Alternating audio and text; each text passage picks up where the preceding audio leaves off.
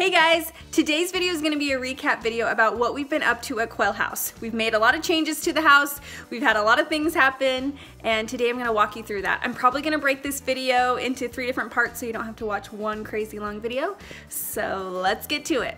Okay, so the first thing we did was change out a fixture in our kitchen, and I want to show you what that looks like and show you a little clip of us putting it in, and we were just so excited. First upgrade. Yeah. From this.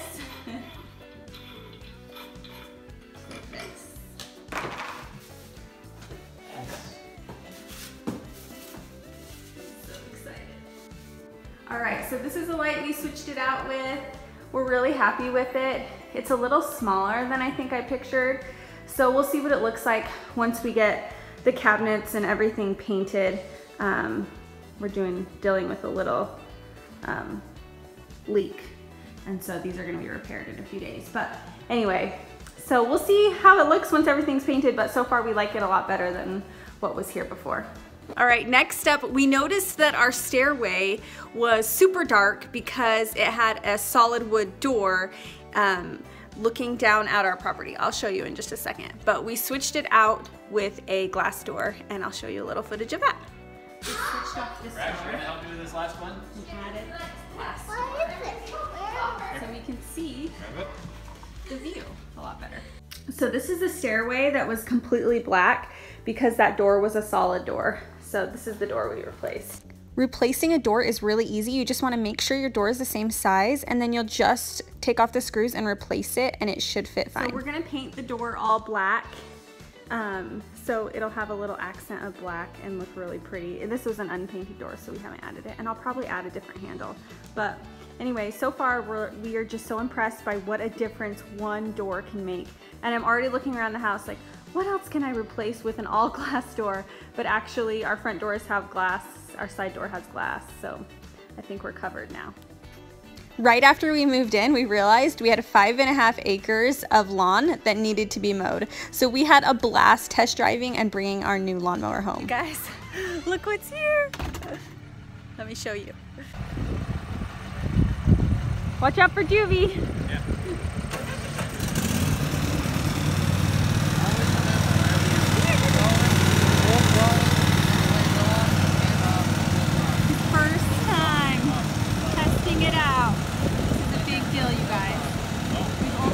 Had push mower. It wasn't even self-propelled, so this is like super exciting for us.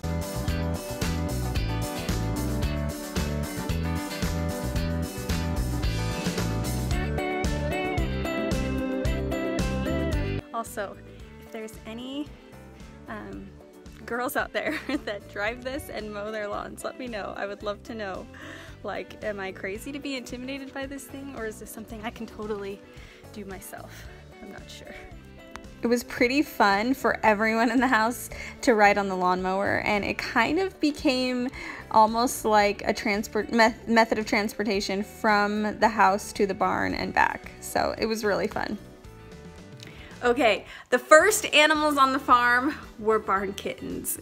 We have been planning this for so long, and actually we considered getting a kitten at our last house because we had so many voles in our yard and we thought maybe it would help. I don't know if it actually would, but that was our thinking.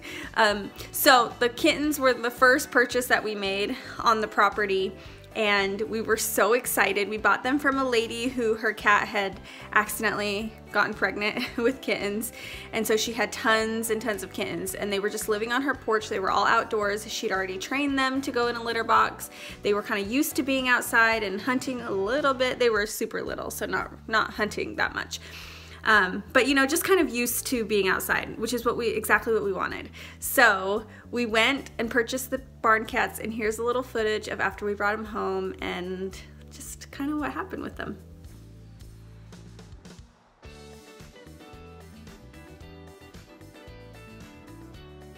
They're just playing them, right? Check out the newest members of the Quale family. Finn, Bella, and Rosie.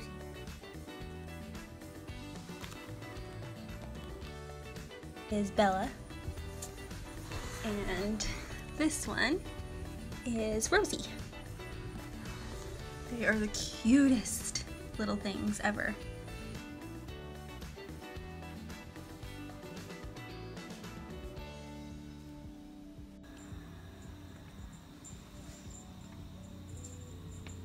You having fun, Beck?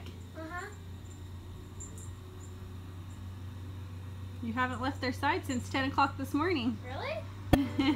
Yep.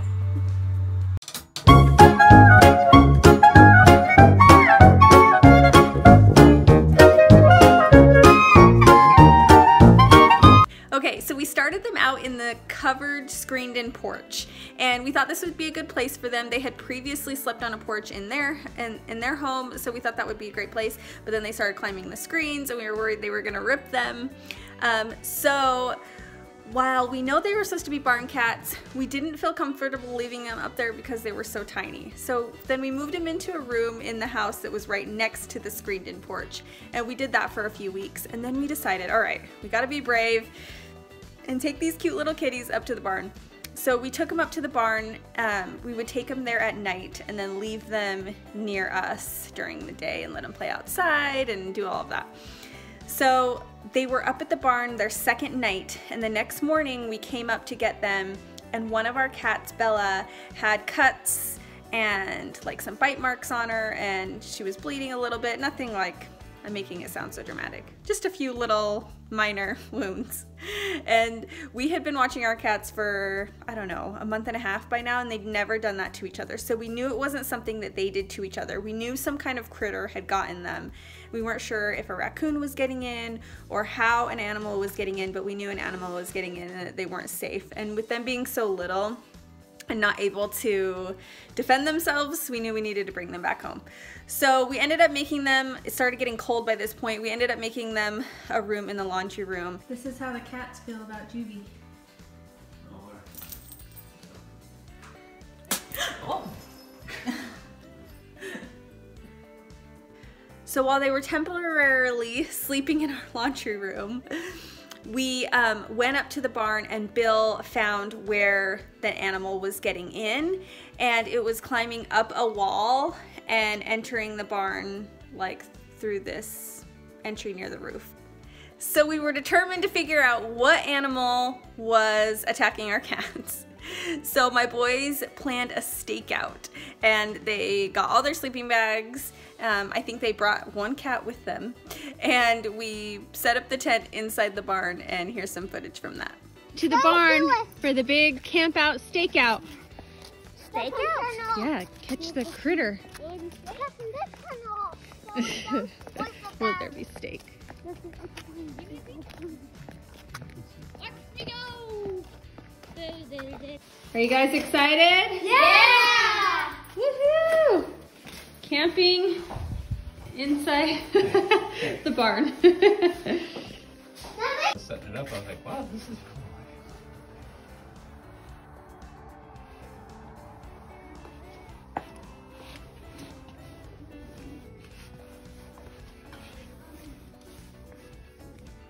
So he went up and built wood and blocked it all off so no animals can get in. But we still were perplexed about what animal was getting them until one day when we let the kitties out at dusk. We heard like this weird meowing sound, and one of the cats was there like growling at them, and it dawned on us that it might have been another cat.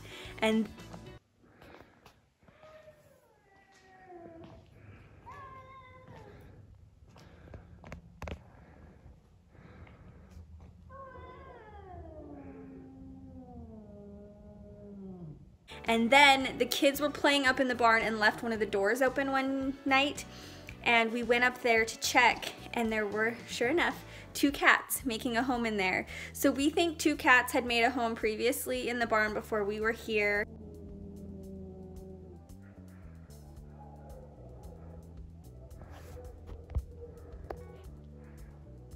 And they were sleeping in the barn, and anytime our kittens were in there, they were like acting territorial. We still to this day have to deal with these 2 cats. While we've secured the barn and there's no way for them to get into the barn, I think they're sleeping under the barn.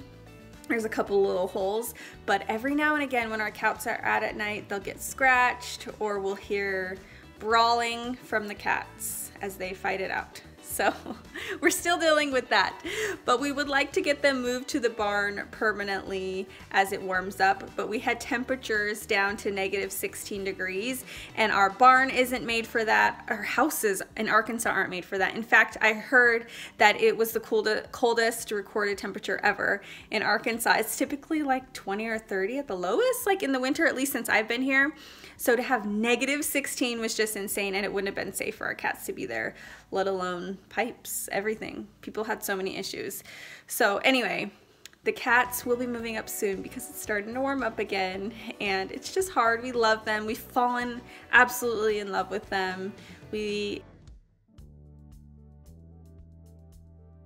never imagined that. We've always been dog people, and cats are awesome too. So anyway, currently they're big, healthy, happy, loving life here outside and kind of roaming around the house during the day, and then they sleep in the laundry room at night, and then hopefully we'll be moving them up to the barn permanently if we can do it. Thank you so much for watching today's video. All of the rest of our updates will be put in the next 2 videos, and I hope you have a great day.